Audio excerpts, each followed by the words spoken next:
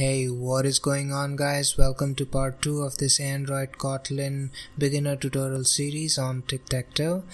In this one, we will be making this layout. Okay, so in the previous tutorial, we had set up our project and we ended up with this template. We'll just remove the text view in the middle and change this constraint layout to a linear layout. Okay, this is how we will structure our layout. We would have a vertical linear layout as the parent, and it would have 5 children. Child 1 would be a constraint layout. This would hold all of our text views. Child 2, 3 and 4 would be horizontal linear layouts. These would hold our gamepad buttons, and child 5 would be a relative layout. This would hold the reset game button. Okay, so we have our parent linear layout and we have set its orientation to vertical. Inside of this, we first create a constraint layout. We set its layout width to match parent and layout height to wrap content. Now this constraint layout will hold our 3 text views on the top. Let's create the first text view, set its layout width and height to wrap content. We set the text to scoreboard and text size attribute to 30 dp so that the text is a little bit bigger. Now we are going to switch over to the design tab and set the left and right constraints of this text view like this. Alright, now let's create the second text view. Set the layout width and height to wrap content. Set the text to player1:0 and text size to 30 dp. This text view would be where we update the score of player 1. Before we set the constraints of this text view, we need to go over to our constraint layout and set the layout height property to 100 dp.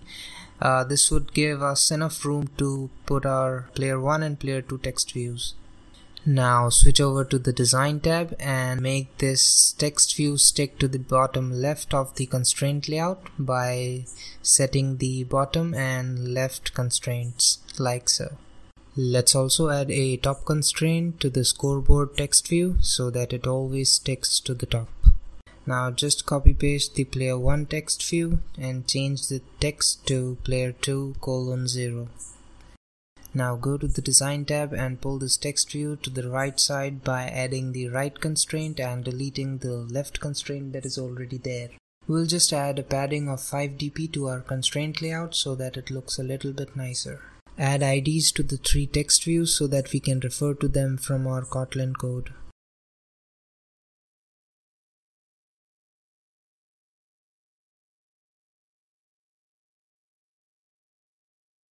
Now Android Studio is giving us a warning about the hard-coded strings. So we will just extract the strings into a separate strings.xml file and refer to them here.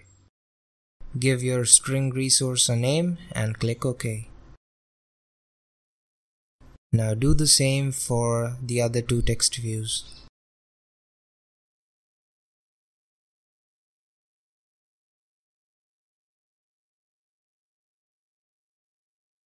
We have one more warning here on the text size attribute. Let's change this dp to sp to get rid of this warning. Like we did for our strings, we will also extract this text size dimension into a separate dimensions.xml file.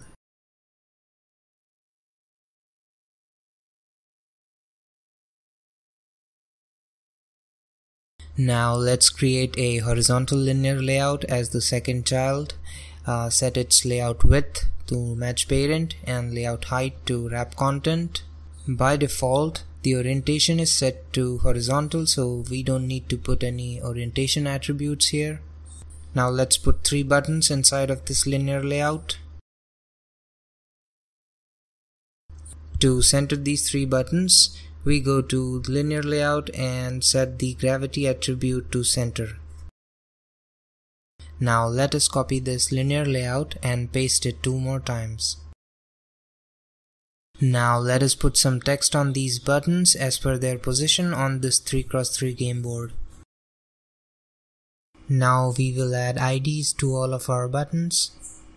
The ID for each button is shown in the picture on the top. Finally, we create the last child, which is a relative layout. We set its layout width to match parent and height to wrap content.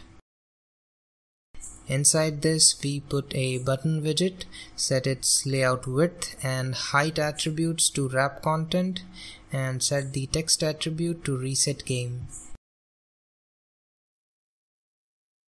To center the button horizontally inside relative layout, we set its layout_center horizontal attribute to true. Also add a top margin of 10 dp to this relative layout. Extract this margin into dimension.xml file and name it layout_margin. Also extract the reset game string into strings.xml. Now let us run our app to see what it looks like. Alright, everything seems fine, but as you can see, none of our buttons do anything. In the next tutorial, we'll write some Kotlin code and turn our boring app into this. You can check out a more detailed version of this tutorial on my blog, link in the description below. Alright, that's it for this video. Thank you guys for watching and I'll see you in the next one.